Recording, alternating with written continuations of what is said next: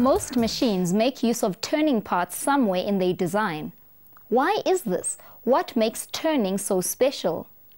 In this 8th episode of the series on investigating forces, we will find out why understanding turning forces plays such an important part in mechanical design. We will find out all about turning moments or torque, and we will learn how to calculate the torque on an axle. Then we will define mechanical advantage and investigate how mechanical advantage applies to simple machines. By the end of this lesson, you should be able to define and calculate torque and define and calculate mechanical advantage. Before we start looking at the actual forces involved when we turn things, let's first get some terminology sorted out. All objects turn around a certain point. This point is called the pivot or fulcrum of the object. This idea of the pivot or fulcrum is similar to the concept of center of mass. It gives us a point of reference to describe the forces that act on the object. The terms pivot and fulcrum can be used interchangeably. For the rest of this lesson, we will refer to this point as the fulcrum. When an object turns around the fulcrum, it can either turn in a clockwise or an anti-clockwise direction.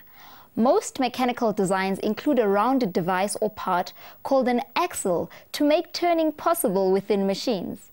So the turning motion inside most machines happens around the fulcrum of the axle. Having said this, it is important for you to understand at this point that it isn't only round objects that turn and which have a fulcrum. All objects have a fulcrum, and all objects, regardless of their shape, can turn. But why is it necessary to know about the fulcrum? To answer this question, let's look at a demonstration. On this block, we have marked the fulcrum. We are now going to apply force to this block at different places on its surface. As we do this, take careful note of the effect the force we apply has on the block. As you watch, see if you can identify the conditions necessary to make objects turn. Do you see that only when I apply a force exactly in line with the fulcrum does the object move in a straight line? Whenever I apply a force at any distance away from the fulcrum, it causes the block to turn. You can also think of this in another way. Unless there is some distance between the contact point of the applied force and the fulcrum, the object will not turn.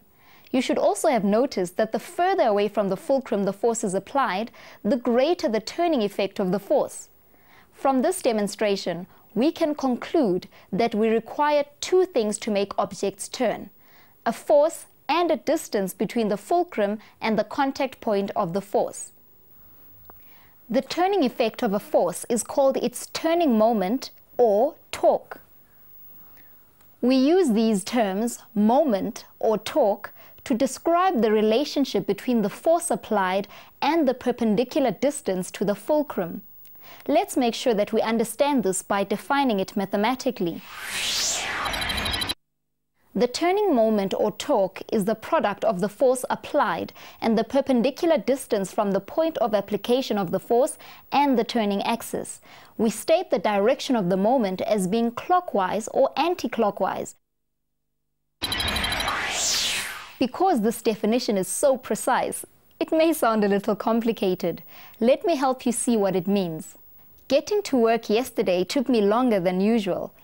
I found it difficult to steer my car as I reversed out of my driveway, and when I stopped to check the wheels, I found that the right rear one had a puncture. Obviously, I couldn't drive with a flat tire. I had to replace it with the spare wheel. Luckily, I had just the right tools for the job, a jack and a wheel spanner. To change a flat tire, you first need to jack the car up so that the punctured tire lifts off the ground. When the wheel is free to move, you can take it off and replace it with the spare wheel. But it is hard work lifting a car with a mass of 1 ton. 1 ton is equivalent to 1,000 kilograms. A car jack is an amazing machine. By applying just a small force to the handle, I can lift a much larger force. We say that this car jack magnifies the effort force as it lifts the car. The wheel is now free of the ground and it's time to change the wheel.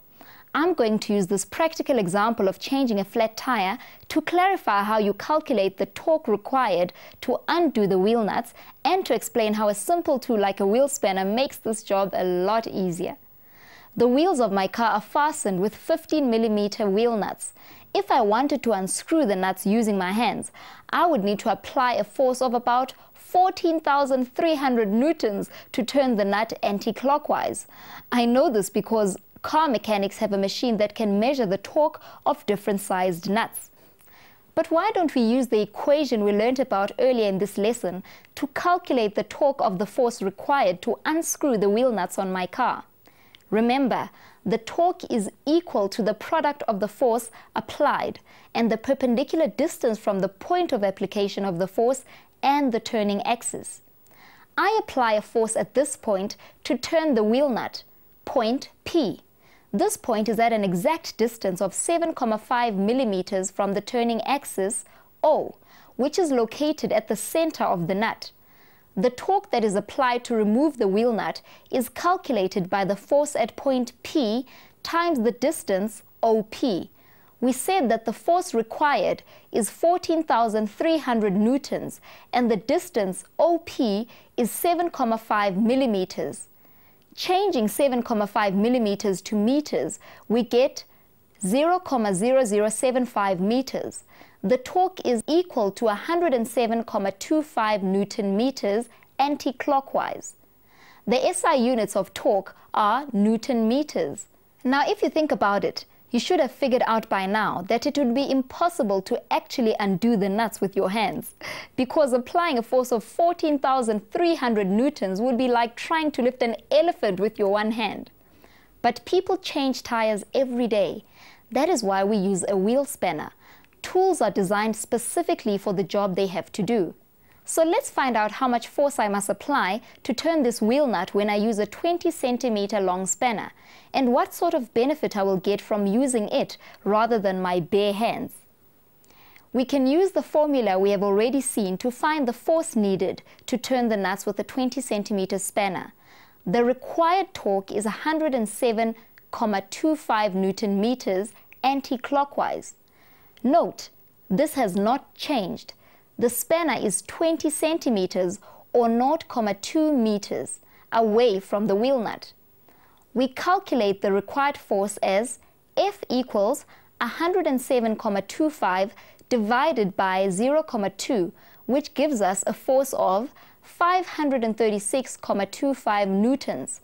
This is considerably less than the force of 14,300 newtons, which actually turns the nut. Pushing down on the spanner with my weight should just about do it. Now that's a useful tool. It enables us to do a job that without it would be impossible. Humans have always used their inventiveness to design machines to make their lives easier. In science, we use the term mechanical advantage to describe the performance of a machine. In other words, how much a machine eases a task. Mechanical advantage is the ratio of the load force to the effort force. The load force is the outcome force which lifts or turns the object on which the machine is working. The effort force is the input force which someone applies to make the machine work. In the case of the spanner turning the wheel nuts, the load force is 14,300 newtons. It is applied to the nut to make it turn.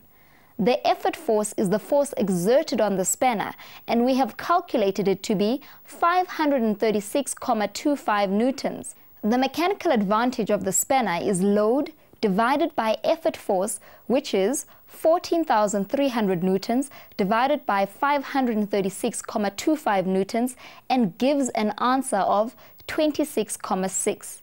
Notice that mechanical advantage is a ratio, so it has no dimensions. It is just a number which tells us how much the effort force is magnified by the action of the machine. We use the symbols MA to represent the mechanical advantage of a machine. We say that all machines with a mechanical advantage greater than 1 act as force multipliers. In force multiplying machines, the load force is greater than the effort.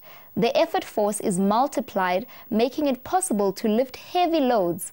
So machines with a large mechanical advantage allow a small effort force to lift a large load.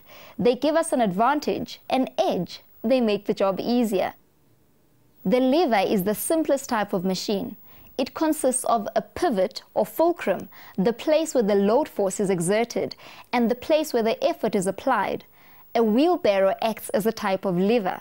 The fulcrum is located at the wheel, the load is placed in the barrow, and the effort is applied at the handles.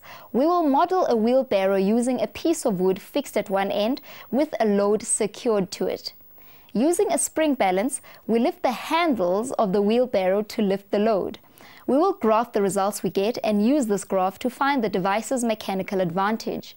Then, using different load forces, we find out what effort force is required to lift the load. These results are tabulated, and we draw a graph of load force on the vertical axis against effort force on the horizontal axis. The results give us a straight line graph which goes through the origin. Can you describe the relationship between the load and the effort force for this model wheelbarrow? Because this is a straight line graph, we can conclude that the load is directly proportional to the effort. This means that as the effort force increases, so does the load that the machine is able to lift. The gradient of the graph gives us the ratio of load force to effort force. Calculating the gradient of this graph gives us a value of 4,2. But what does the gradient of this graph actually tell us? That's right. The gradient is the ratio of load force to effort force, which is, of course, the mechanical advantage of this machine. Now let's look at another example of turning forces in action. These children playing on a seesaw are able to balance it horizontally. How do they manage to do this? Let's apply our knowledge of moments to find the answer. Why don't we start by calculating the torque on each side of the seesaw? The torque on the left-hand side is equal to the weight of this little boy times his distance from the fulcrum, which is 2 meters. His mass is 30 kilograms, so his weight is equal to 30 kilograms times the acceleration due to gravity, which we take as 10 meters per second squared. The torque is his weight times the distance from the fulcrum. This gives us an answer of 600 Newton meters of torque, applied in an anti-clockwise direction. The torque on the right-hand side of the seesaw is equal to the mass of the other boy times his distance from the fulcrum. The other boy has a mass of 25 kilograms and he is sitting 2,4 meters away from the fulcrum. His torque is given by his mass times the acceleration due to gravity times the distance from the fulcrum. He applies 600 Newton meters of torque in a clockwise direction. And the seesaw is balanced. It rests horizontally on the fulcrum, not moving up or down. It is in rotational equilibrium. But what will happen if the boy on the right moves half a meter forward? What will happen to the seesaw? In which direction will it tip? And why will this happen? We must calculate the new value of his torque so that we can decide which way the seesaw will tip. The little boy's new torque is given by his weight times his distance from the fulcrum. So this is 25 kilograms times 10 meters per second squared times 2 meters, which gives us an answer of 500 Newton meters in the clockwise direction. There is less torque applied in the clockwise direction, so the seesaw will tip in the anti-clockwise direction. The boy on the right goes up in the air and the boy on the left goes down to the ground. This situation illustrates the principle of turning moments. This principle states that a body will not turn when the sum of all the clockwise turning moments is equal to the sum of all the anti-clockwise turning moments. When the resultant clockwise torque equals the resultant anti-clockwise torque, we say a body is in rotational equilibrium. There's another important fact about turning forces that we can see illustrated in this example. When the seesaw tips, the state of motion of the boys as well as the state of motion of the axle, changes. We know this is only possible if a resultant force is acting on them.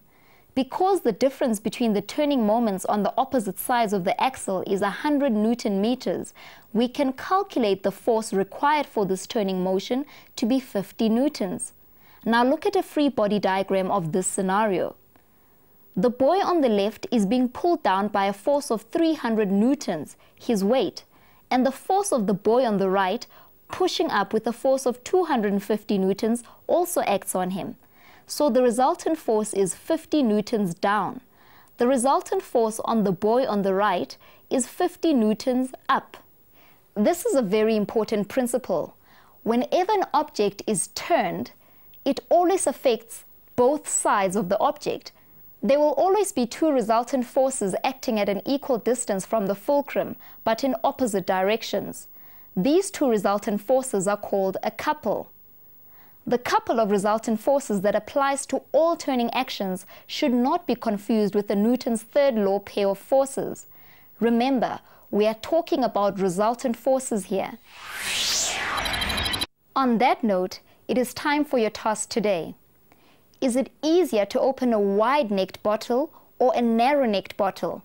Justify your answer by experiment. Maybe you think you have the answer already. That's fine.